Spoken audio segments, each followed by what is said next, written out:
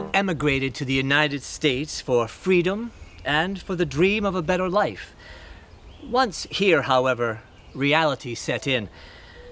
There were language barriers, no work, disease. Many children were made homeless when parents became ill, died, or simply abandoned them. Often children were left to beg in the streets. By 1850, there were 27 orphanages in New York State. Many were funded by private concerns and run by churches.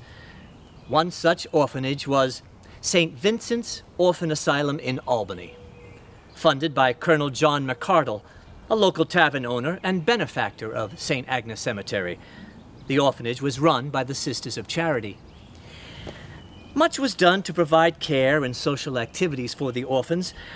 On one fateful day, however, in September 1903, 3 souls were claimed.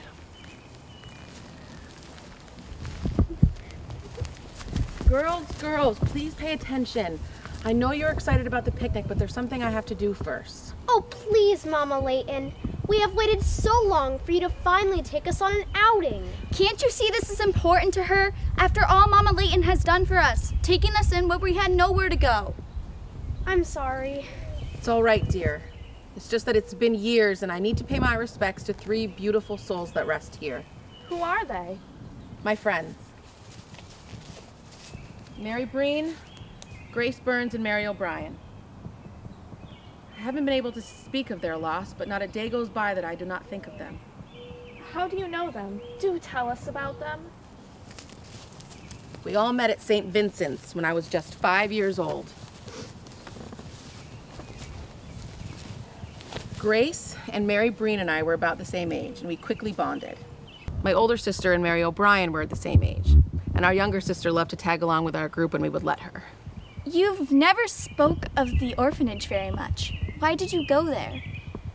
You see, girls, there were many, many children at that time without a mother or a father. Some parents died of disease. Many lived in poverty and could not provide for their family. Many left in search of work never to return. And the children were left behind and found themselves at the orphanages. My father became very ill, crippled and blind from rheumatoid arthritis and could not work. My mother struggled, but became so distraught that she could not provide for our family. She died in an insane asylum. There were many, many stories like mine at St. Vincent's.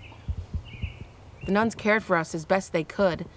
We were fed and clothed, and Mr. McCardle would stop by and give us treats. Life was still hard, but we took comfort in each other and friendships blossomed. We were more than friends. We were a family. How long did you stay at St. Vincent's?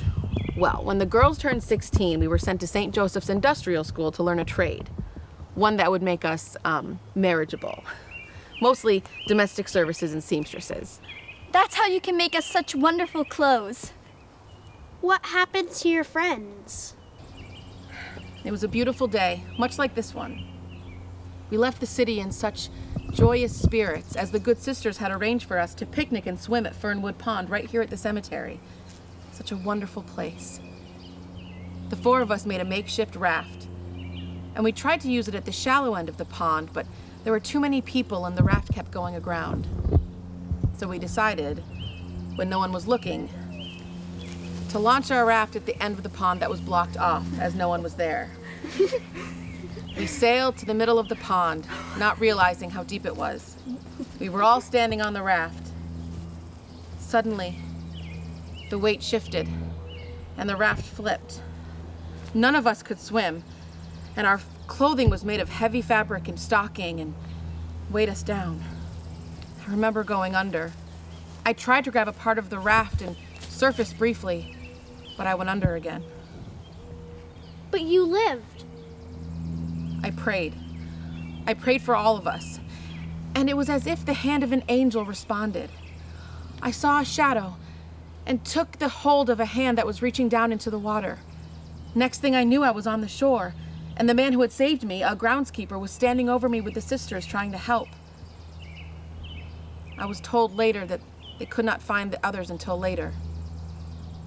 My friends had drowned. I was told that many people tried to help, but they could not swim.